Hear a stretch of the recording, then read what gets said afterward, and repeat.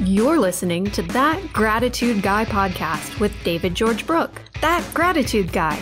Learn about how gratitude turns what you have into enough through stories of motivation and inspiration. Wherever you are in your life and whatever you're going through, That Gratitude Guy is here to help you achieve great things and live a happier, healthier life. Change the way you live today right here with David George Brooke. That Gratitude Guy, starting now. Well, hi, everyone. Welcome to That Gratitude Guy podcast. I'm David George Brooke, your host, where my mission is to have guests that relate and recall moments of their lives that were propelled and energized by utilizing the power of a gratitude mindset. You can expect a deeper dive into gratitude's immense power, a gratitude tip of the show, or maybe a gratitude nugget, how you can become a gratitude believer, and maybe one or two or three takeaways from today's show and today's guest. My podcast is available every Tuesday morning at 5 a.m. on the Transformation Talk Radio Network and is available on Apple, Spotify, Google, or any other places where you get your podcasts. Please subscribe and give me a 5-star rating if you like what you hear. Thank you so much for that. And also, people ask me about the gratitude journals quite a bit. So to purchase a gratitude journal or find out more about my gratitude speaking, coaching, group coaching, or one-on-one coaching, you can connect with me at thatgratitudeguy.com as well as thatgratitudeguypodcast.com, either place. So let me get on to the show and get to the most important thing of all. That's my guest today. Let me tell you a little bit about my guest. LeeAnn Marie Webster is the creator of Email with Heart, H.E.A.R.T, and Lead Machine Weekend, which I went through myself. It was quite impressive. She helps entrepreneurs build, grow, and nurture their email lists without being cheesy or sleazy, or I'll add a third thing, salesy. She is an inspirational speaker, lawyer, coach, and entrepreneur with over 20 years experience in marketing and business development in a range of industries. LeeAnn is a digital nomad, having spent a full year traveling the U.S. and putting the mobility of her business to the test. She has been featured in the Huffington Post, WGN Radio, the Los Angeles Times, and various national and local media outlets. LeeAnn is also a runner and triathlete who recently completed her first full Ironman event. LeeAnn, welcome to the podcast. Hi, thank you so much for being here. I really, really appreciate it. I'm excited for our talk today. Me too. And what I always start out with, just to give the listeners context, is tell the listeners how you and I met. Oh gosh, we met through our mutual friend, Michael Shiraz. Shout out to Michael. And I can't remember what prompted him to say that we should connect, but we did. And I actually still remember our first conversation. I remember I was sitting in my old condo and having a talk with you about what you were doing, what you're up to, which I've always loved. And just, you're one of those people that's like, I want to talk to that guy more. Nice. What do you remember about it? Well, I remember that very well. And I also remember another little sidebar to it is Michael said, you should meet LeeAnn. And it wasn't like a setup or anything. It was just that she's really cool. And one of the things I love about what you and I do as entrepreneurs or solopreneurs is just, you meet so many like-minded people, and that's the best word I can use to describe it, that just have the same thinking, that want to impact lives, make a difference, just have a ability to teach and to have a lifelong learning kind of mindset and so forth. And so of course, I called him back later and I said, oh, I just love her. She's so cool. And then you and I have done some things together since then. But I do remember saying to you, I was so impressed with you. So I'm going to come back and meet you sometime this year. Oh, that was like 6 or 7 years ago. So I'm still working on the promise. I haven't forgotten to get back to Chicago. Okay, so of course, okay. There was a pandemic, a few things happened along the way. So let's back up a little bit, LeeAnn, and tell the listeners, I know you've been an attorney before and some of the things you've done, long distance runner, you had a speed dating thing. I think the listeners might be interested to hear about. So back up a little bit and tell people sort of the early years of LeeAnn before we get to Email with Heart. Oh, wow. Okay. How far back are we going to go? Let's see. My first entrepreneurial venture was selling flavored toothpicks on the bus in middle school. Oh, wow.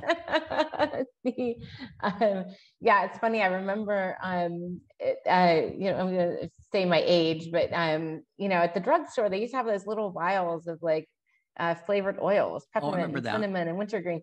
And I got them and I soaked toothpicks in them. And then I would sell them, I think, for like, a penny a piece. But a nickel for a pack of 10 or something. I don't know. I remember creating a little brochure at one point, and then the man shut me down because apparently selling sharp things on a bus they thought was not a good idea. Oh, sure.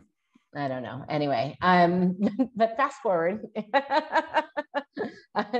After law school, I feel like my journey really began after law school. I practiced originally from Ohio. I practiced law for a couple of years, and then I moved to California originally to practice entertainment law because I thought I wasn't really happy with practicing. And it's like, I always wanted to live in California in the sunshine. And I thought, well, entertainment law, that'll be the marriage of my love of music and lawyering. And then I moved out there and then realized that because I didn't pass the California bar the first time. And while I was studying for it the second time, I realized I didn't like practicing at all. And that started me on a journey. And then right around the same time, I started on this journey of professional development and listening to those, remember those Nightingale Conant catalogs? Absolutely. Nightingale Conant. Yep. Would come in the paper form, and right. I flipped through, and I'd have those. Southern California is a car mentality, so I would buy the Tony Robbins tapes and Zig Ziglar and Personal Power, I think, was one of Tony Robbins' earlier ones. And Get the Edge. Yep. Mm-hmm. Yes. And Jim Rohn, one of my other favorites. Mm-hmm. And so I would listen to all those, and that started me on this personal development path. Learning and growing and just understanding that I was responsible for my own experience and kind of that. And I think that really helped me ultimately get on the entrepreneurial path. So. Yeah, that's cool. And what was your biggest takeaway from there? Because one of the things I'm always going to ask guests on this show is what are you most grateful for? And so as you look at these different phases, whether it was the flavored toothpicks or any of those things, and then doing the personal power and that kind of thing, what was kind of the gratitude understanding? Were you grateful that you were trying to get into self-help or understand or be an entrepreneur? Or how did that figure in your mind? Well, I feel like one of the greatest gifts that I have is being able to look back and see every experience that I've had, even the quote unquote, bad ones or less than desirable ones, as a gift. And noticing that, because really, an experience is just an experience, and you're the one that decides if it's good or bad. And so, failing the California bar the first time I took it, I could look at that as a bad experience. And yet that space between the first time I took it and the second time, I passed the second time, by the way. But in that space, I realized I didn't want to practice law anymore. And that was a tremendous gift. And then from there, I got into court reporting sales. And from there, I discovered coaching. And from there, I started my own business, the speed dating company. And so every little thing along the way, if you choose to see the gift or the positive side of it, can fuel the next lesson, the next iteration, the next part of your journey. Mm-hmm. And, and I think, as you said, I didn't want to practice law. Do you remember what happened in your mind about why? I mean, you go to law school, you have to have an undergraduate degree, you then go to law school. I think it's typically 2 years. So do you remember what happened? Did it happen overnight? Was it gradual? All of a sudden, one day you woke up, I don't want to practice law. How did that work for you?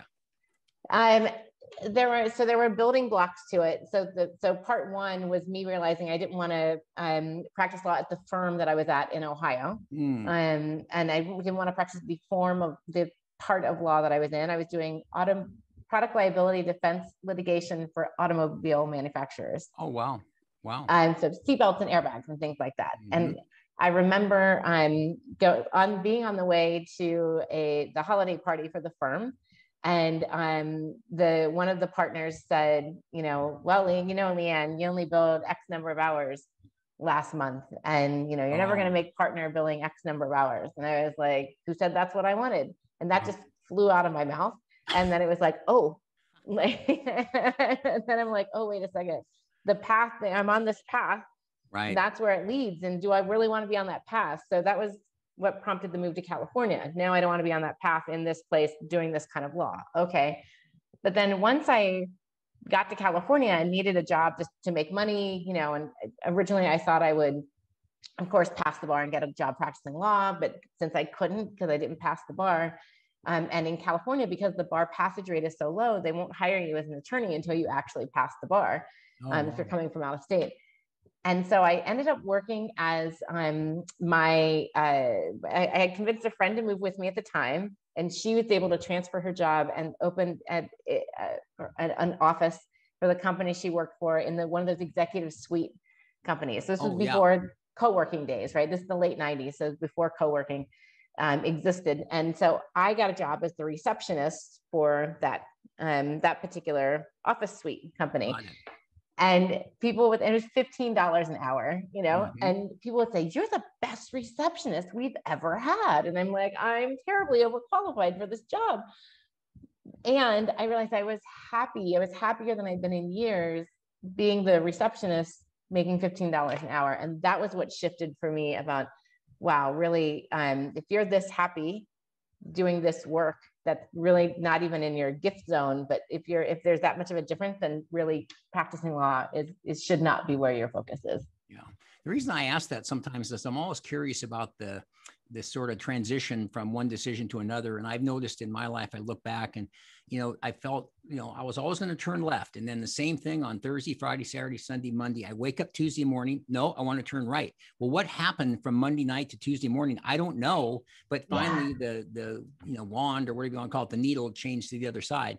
So another thing I happen to know in your past, and you mentioned it, talk a little bit, because I think this is really cool, a little bit about the speed dating thing. Because as I understand it, weren't you the one that originated that? I mean, that's pretty cool.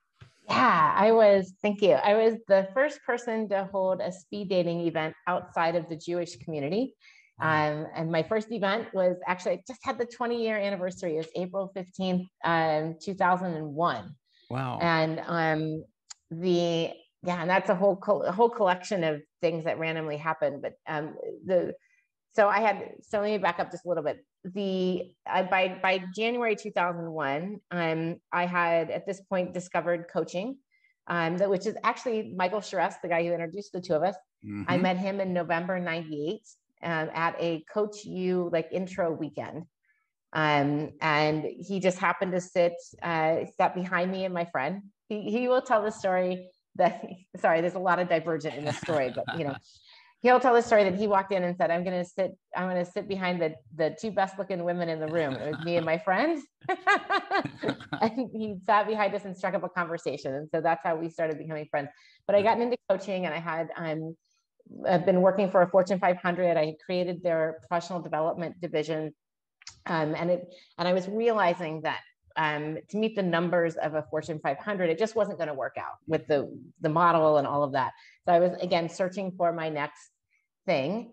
And in the midst of it, I'm single. And so I had this party where it was like, bring your friend, bring a single friend. And at my apartment, my 1-bedroom apartment, more than 200 people got invited. And I can't remember how many showed up, but it was like, whoa. And so I was talking with a friend after that. Well, maybe I could make a business out of this. And neat. It started as Singles Events. Single Solutions was the original name of the company. And as I was in that ideation stage, I happened to be traveling to speak at a conference, and I had the TV on, and I saw this story on speed dating, but it was being held by what do I want to call it? A temple. Synagogue or something. Yes. And because it originated in the Jewish community. And I was like, wow, that's a great idea. I'm not Jewish. I'd love to do it. Someone should do that in the non-denominational world. And little did I know, I would end up starting a singles company. And then I thought, wow, I should do one of those speed dating events. That would be really fun. And so I did my first one, and my website traffic quadrupled, and the event sold out, and everyone was really into it. And I just kind of figured out the best way to run those events. And I ended up forgetting all the other events, and then focused just on those events. And it was, and then 9/11 happened, and 9/11 changed everything. Everybody realized. Right. That would have been 6 months later, wouldn't it? Yeah. Yes. Wow. Yes. Everybody's priority changed at 9/11. So that was one thing. So people who was like, I'm single, I don't know. You knew if you had somebody to call that day. So that shifted. And then the other thing that shifted that ended up really helping my business was the luxury travel went down. Everyone was around all that time. And somebody who was at the Lowe's Santa Monica Beach Hotel, which was this luxury hotel right on the water there in Santa Monica, somebody, the food and beverage director had this idea that it'd be great to have singles events in the lounge, thinking that, that could be a way to generate revenue for the hotel. So he asked his coworker, do you know anyone who runs singles events? She knew me through the coaching world. Wow. And made the introduction, and we started hosting our events there. And that really put us on the map because we had this beautiful space. It was very high end, really established our brand, and they were wonderful to us. So it really set everything in motion. Gosh, a lot of serendipity. I'll tell you, that's interesting too. Yeah. So then, LeeAnn, when did you, after that, so now we're talking September 11th, 2001, when did you head back to Chicago? And what was it in between those two places? Yeah. So I moved to Chicago in 2007. Okay. I moved because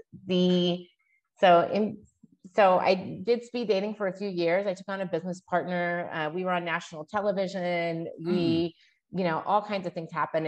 And the email tie-in is I built my email list to 20,000 subscribers with zero advertising, zero buying of lists, just organically. Just word of mouth. Wow. Just word of mouth. And PR, like we were on the radio and news. Sure. We had a lot of that happening. So I did that, and I sold that business in 2004. Mm-hmm. And then I ended up getting into, I tried to do a couple of things on my own, but I just financially, I couldn't figure out how to make it work, to be perfectly honest.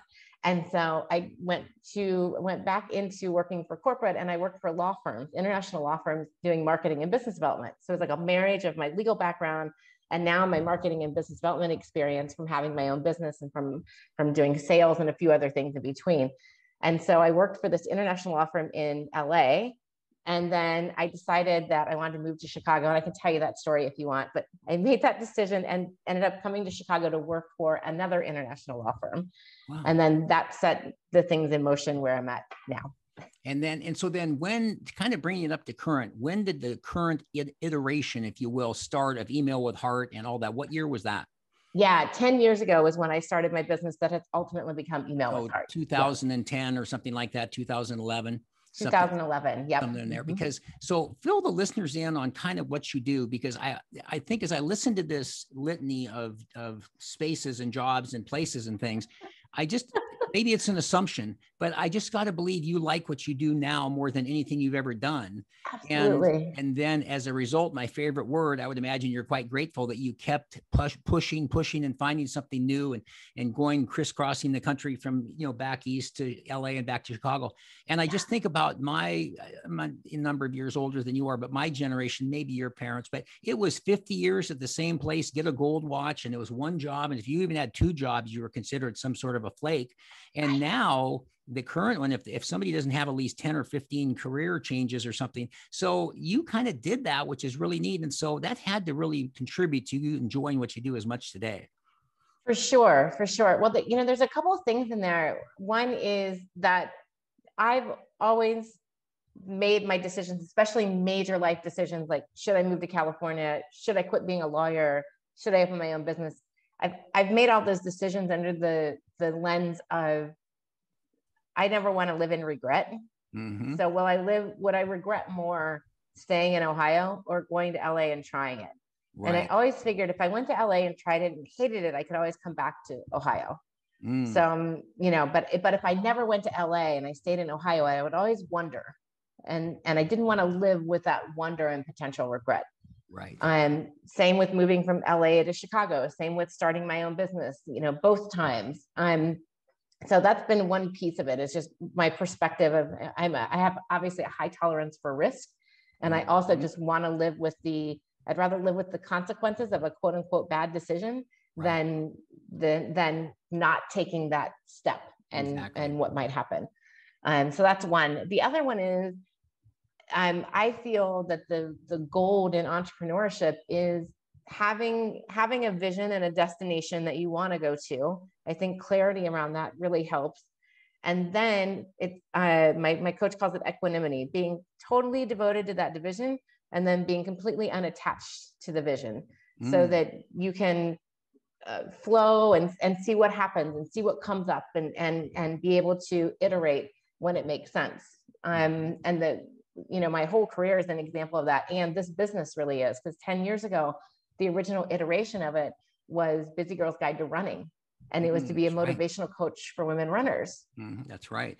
And I started this by saying, I started that business saying, I know I want to build my email list because of the speed dating experience that I had, and how, how much, we built that into a 6-figure business really based on the email list.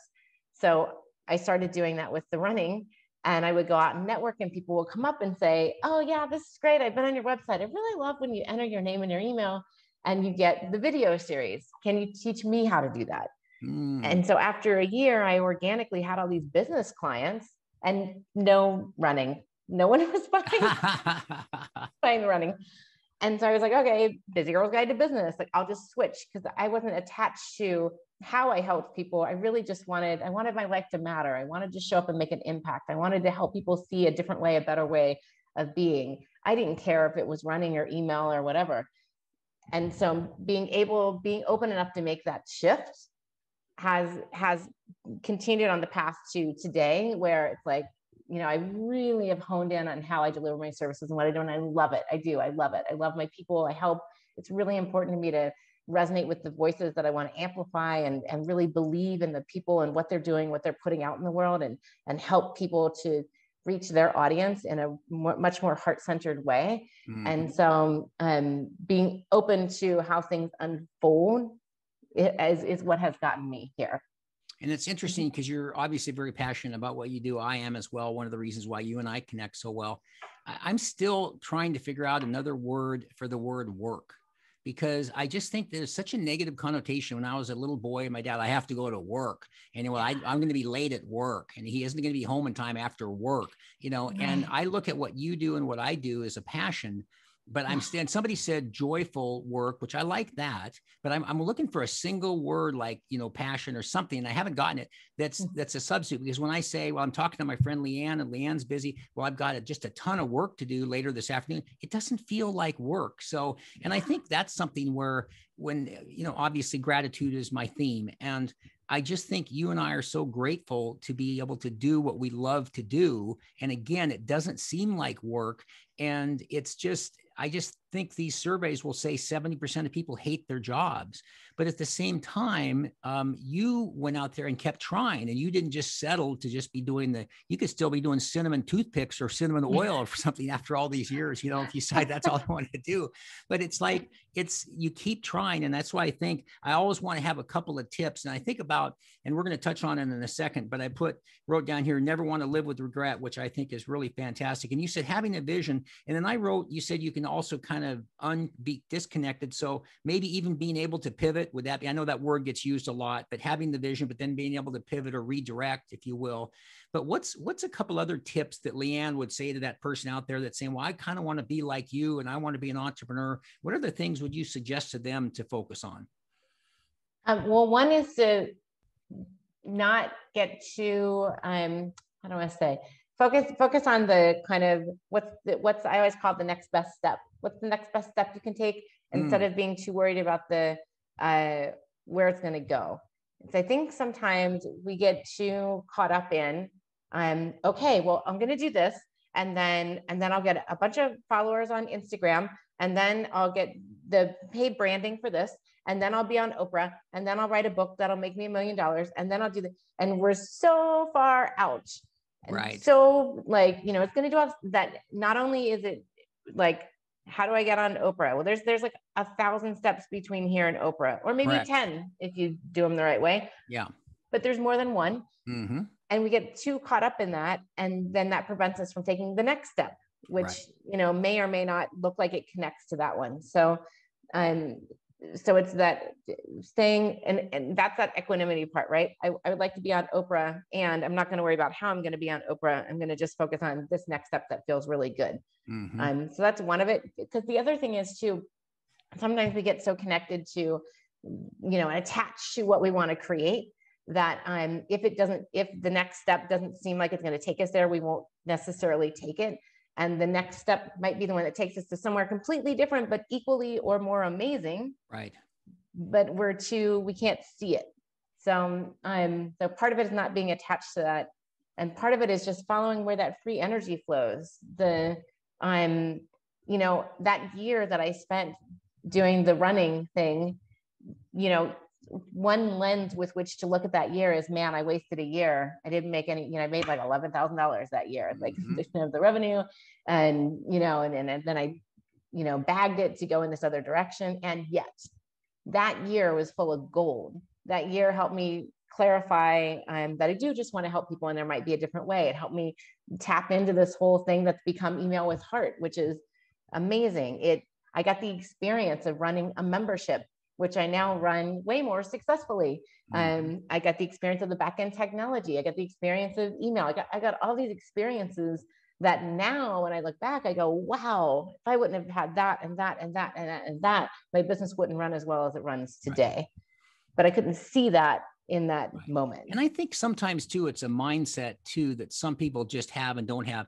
I've said, for instance, I think there's certain things you can't teach. I don't think you can teach a work ethic. I don't think you can teach personality or sense of humor. You can't take the class work ethic 101 and get an A, and now you have a work ethic. So it's kind of in you sometimes. And somehow I was thinking of motivation too. And I remember a friend of mine telling about his buddy would sit in his apartment with his TV clicker, changing the channels, going, how come I can never meet any women? Is he just changing from one? Well, you might have to leave the apartment, might help, you know, and actually get out here too. So maybe sometimes it would be obvious to you or me, but maybe not somebody else. So with that in mind, here's something else I would love you hear your input on. And every time I've ever talked to you, you've always got a smile on your face. You've always got a nice thing to say. And, you know, that's true with a fair amount of people, but not everybody. And if I think back on trying these different things and well, maybe we can do the speed date and then back to the cinnamon toothpicks or whatever it might be. And then eventually coming down to where you are now and what you have and understanding back end things and memberships and the things you said but also you were quite a triathlete and a runner and have a lot of ribbons. I've seen the pictures before and so forth. So where does LeeAnn Marie Webster think her motivation came from? Comes from a lot of places. More significant than others. Because I think of oftentimes parents or a professor or a coach or a teacher, or anything or specific one or two people that you can just draw back to or think that maybe had a bigger impact than others? Well, there's a lot of people who have, there's a lot of like touch points in my life where I could have gone left and I went right because somebody just popped in at the right moment. Law school is a great example. I never had that on my radar. And then I took in college, I was a journalism major at Ohio University, go Bobcats. And part of my required courses was this media law course. And it was taught by a local attorney. And I just really resonated with the guy. He was a wonderful man and a wonderful professor. And somehow it started that after every class, we would kind of walk out of class together and I'd ask him questions and we'd talk. Oh, nice. And one day he turned to me and said, when are you going to go to law school? Or where are you going to go to law? Something like that. And I was like, oh, I'm not going to law school. And he's like, well, why? And I said, oh, I'm not smart enough and I don't have the money. And, you know, I don't see that happening. And he was like, well, you're absolutely smart enough. You know, I see you and, and, you know, don't worry about the money. Famous last words, by the way. You can always take out loans that I'm still paying back. But anyway, but, you know, he really encouraged me. And it's like that one conversation, I went, oh, you know, maybe I could go to law school. And so then I interned with him that summer, and it just like that little ink just turned me over here, got me into law school, which even though I don't practice, I'm so tremendously grateful for having that education, for, you know, what it did to me, my life, my, you know, everything, all the roads. That's what drew me to California. That's what got me, you know, taking a lot of different things. So it's, so there's a lot of little moments like that. Right. And I think the overall, one of the bigger inspirations, I'm going to see if I can articulate this the right way, but, you know, growing up, my dad was an alcoholic. My mom was bipolar. My parents divorced when I was 3. I have a brother who passed when I was 4. So there was a lot of darkness in my early years. Mm-hmm. And there were a lot of unhappiness. And I remember heaviness growing up and not a lot of light. And there's something inside of me that said, that's not how my life is going to be. And I can't tell you why. I can't tell you how that happened. My grandmother was an inspiration at different points, but there's just something inside of me that was like, that's not what my life is about. That's not who I'm going to be. And everything that I can is going to be around being, light and having fun and enjoying life and letting me be intentional about life and not having life happen to me and not having my circumstances dictate whether I'm here and whether I'm present, whether I'm enjoying it. Yeah. And that's such a good point. And I think that, sometimes through the heaviness, the darkness, as you describe it, I've often said, like people believe you can't appreciate up until you've seen down. And as you went through those various down things, and I'm always trying to look for, I know there's multiple things, but if you were to pick out one or two things, going through those events, what was your best coping mechanism?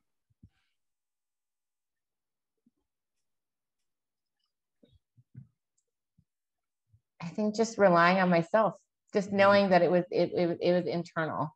And I don't know that I connected that dot until really when I started listening to those tapes, that helped me so much, hearing the Tony Robbins and the Zig Ziglar and the Jim Rohn and all of those really talking about finding it within yourself and creating your own destiny and creating your own world. There was like a seed in there, but it's like it got watered and fertilized with those tapes. And that put me on a path that I've been on for really 20 years or more. And I think there's something that's really important, at least to me, because mine was very similar. And I know that Personal Power, it was cassette tapes back then it was CDs. And of course, now it's all downloaded and things, but Tony Robbins and Brian Tracy, just various people. But I think that not only does it take that ability to say, I want to do better than maybe my parents, your dad was an alcoholic and they're divorced and different things that happen. And I'm going to do better than this, make a better life for myself and get a better relationship with the person in the mirror. But also there was another side of it that I never appreciated, is the people that gave me crap about it. Oh, look at that woo-woo stuff. What's that tape you're listening to? And you had to kind of fight through that too. Like, no, it's not. I'm just trying to make myself better. Oh, you can be better than the rest of us. Or there was always that element out there. And I thought, you know what? I don't care what they think, because I contend, and I bring this up in my talks a lot, the most important relationship you'll ever have is the one you have with yourself. And the stronger you have that relationship with the person in the mirror, the better your life works. And you have better self-confidence, self-esteem, self-awareness, all those things. You don't have to worry what other people think of you about the way we all do behave in strange ways when worried how somebody thinks of us and so forth. So that whole wanting to get better. And I think as I was asking you about coping mechanism, I'm thinking back on how I've decided I've been very comfortable with this answer. And I never thought I would be to some of these questions. And that is, I don't know.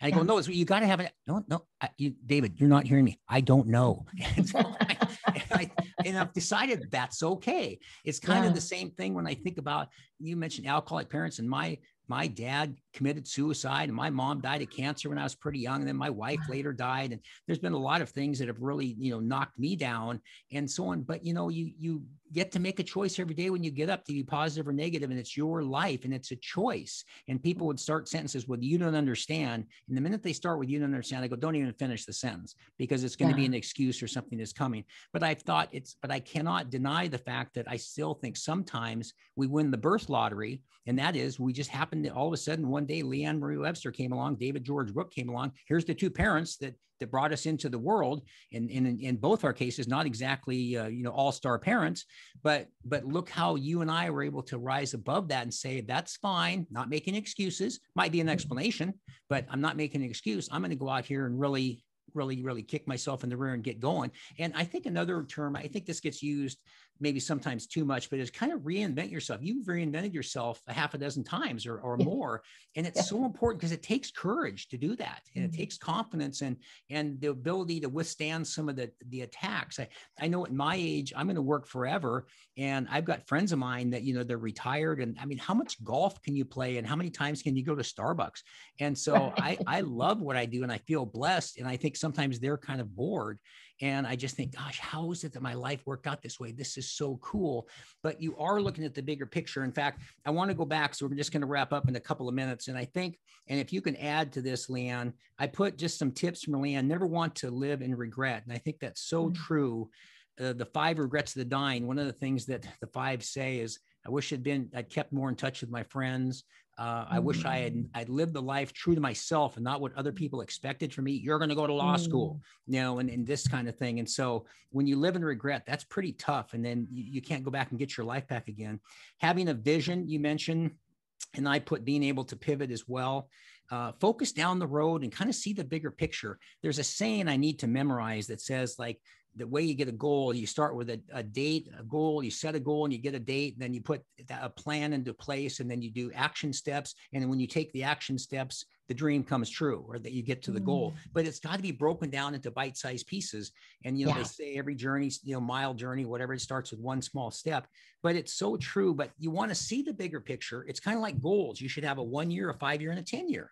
The 1 year, you're going to make some money, make sure you have food and so on and so forth, 5 year, whatever. So important to have to see the bigger picture. And then number 4, you have is be intentional, which is so powerful to me, just setting the intention, seeing yourself in that place. So anything you would add, LeeAnn, to those 4 as another tip or two? I really love that you pulled those out. Those were really good. The other big one I have is to really be open to the magic. And here's what I mean by that. First of all, one of my favorite books that really speaks to this way better than I can is called Leveraging the Universe, and it's by Mike Dooley. And he does the tut.com, the notes from the universe. And he speaks a lot to this, that sometimes we're attached to the outcome, as we've been talking about, right? And the reason we want to make X amount of money or go travel so-and-so or have this house or whatever is because we really believe that will make us happy. Right. And so if the attachment you can have is not to the big house or to the car or to the trip or to the, spouse or whatever, if the attachment is to being happy, then that gives you the flexibility to open up to the how. And the best example I have of this in my life is this exercise that I did. I just kind of made it up one time as I was on a plane, and I find a lot of times I don't do work on the plane because I feel like it's one of those times when I can be really just in a different vibe. Right. And so I was in this space where I felt a little stuck with things, and I thought, all right, let me just take a step back. And I thought, what are some of the best experiences I've had in my life? Like, what are some of the moments in my life that have been like, whoa, I can't believe I could have lived without that. Or I can't believe I could have not had that happen. Like moving to Chicago, running the speed dating business, finishing Ironman, and even down to, making love with someone you're in love with, all different. So I wrote this big list, and then I looked at the things on the list, and it was like, the one commonality I could find was that for all of those things, at some point in my life, they weren't on my radar. Meaning, it's not like I always wanted to finish Ironman. It's not like that was always a dream of mine. There was a time when I didn't even run. I couldn't even run a mile. So Ironman was even outside of the scope. And I even, at one point when I learned what an Ironman was, I was like, that's stupid. Like who would try that? Who would even try that? That's ridiculous. And then I later finished one. So at some point, each of the things on my list were something that I didn't strive for. I wasn't moving towards, and it happened and it became one of the best moments of my life. Wow. And so that taught me that there's this whole world out there. There's like 100 more experiences, maybe 1,000 more experiences that I'm going to have in my life that I can't even tell you what they are right now. Exactly. You don't even know. And if I can leave myself open to one of those experiences coming in, however it comes in, right? With the conversation that I have that leads to doing this, that leads to that, that leads to that. If I can leave myself open to that magic in between, then whoa, what's going to come into my life? That's such a good point. And it kind of, the word organic gets used a lot, but I feel it's kind of like the organic thing. And it's interesting. What are some of the best experiences in my life? Ironically enough, about 6 months ago, I added this exercise to one of my modules for my keynote, and it was the most memorable events of your life. And I tell them to go through and do it. And then I said, you can do 3 things. You can do a top 50, a top 25, a top 50, or top 100, and then put it on an Excel spreadsheet, put it on a Word doc, put it in priority. Number 1 for me was the birth of my younger son. Number 1 thing, the best thing in my whole life. Number 2 is my second son, who I adopted. And then going through all these things, speaking to 10,000 soldiers. And one of the things I told somebody, as I said, well, you're in a bad mood, go look at that list today. It'll snap you out of it. and so keep it on a bulletin board, on the refrigerator, on the desktop, or what have you. So such a good, important lesson and reminder. And I think, like that friend with the clicker, this is something you said, you got to be open. You can't stay in your apartment and expect these things to happen. So with these, where all of a sudden you get out and have these experiences, as you said, and well said, things you and I both know, don't even know that have happened because we don't know that they're on our radar, but we're out there connecting with people, and that like attracts like. And that's what's so much fun to always talk to you, because there's just this energy and this sort of synergy, these two gears just kind of meshing. So, well, we've got to wrap up. We've gone a little bit long. And so I always say my last question for my guest, and that is, without revealing your age, what does LeeAnn Marie Webster know at this age that you would have, and you get to pick one thing that you would have liked to have known and would have helped you at 18? That there's so much magic coming. There's so much magic coming. Nice. Just chill out, man. It's going to be an amazing ride. I'm going to make that quote. There is so much magic coming. And speaking of quotes too, I will put your links in the show notes too. And, but I love that. What a great way to end. There is so much magic coming. Gosh, I just happen to love that question. And love your thighs, because they're never going to look as good as they are. Listen, I'll get to the wrapping up thing. Thank you so much for being on the podcast. Thank you. I really appreciate it. And so I covered some of the takeaways. I think you got most of those, but I'm going to repeat this one more time. There is so much magic coming. I really like that. But just as a reminder, that's it for this episode. My podcast is available every Tuesday morning at 5 a.m. on the Transformation Talk Radio Network, and is available on Apple, Spotify, Google, and other podcast places. Please subscribe and give me a 5-star rating if you like what you hear. I do appreciate that. To purchase a gratitude journal or find out more about my gratitude speaking and coaching, you can connect with me at thatgratitudeguy.com. If you'd like to receive my Monday morning minute, I send out every Monday, what a coincidence, a 60-second minute, that's cool, a 60-second video with another theme of the week, with something always, of course, to do with gratitude. Go to your text and text the number 22828. That's a 5-digit number, 22828, in the text box. And then in the message box, type in the word gratitude guy, all one word, and they will send you a link to get hooked up for that. And also, as an exclusive for my podcast listeners, I'm offering my 6-month proprietary gratitude coaching program that can transform your life for the 3-month price. Just email me and let me know you heard about it on the podcast. So finally, thank you so much for tuning in. I just appreciate all you listeners. And until next time, I am David George Brooke, that gratitude guy. And remember, be grateful and never quit. Take care. Thank you for listening to That Gratitude Guy podcast with David George Brooke, where living with gratitude turns what you have into enough. Transformation starts now, and you have everything you need to achieve great things. In a world that is constantly changing, there is motivation and inspiration right in front of us, and you can find yours right now. Don't wait. Visit thatgratitudeguy.com to get started living with gratitude today.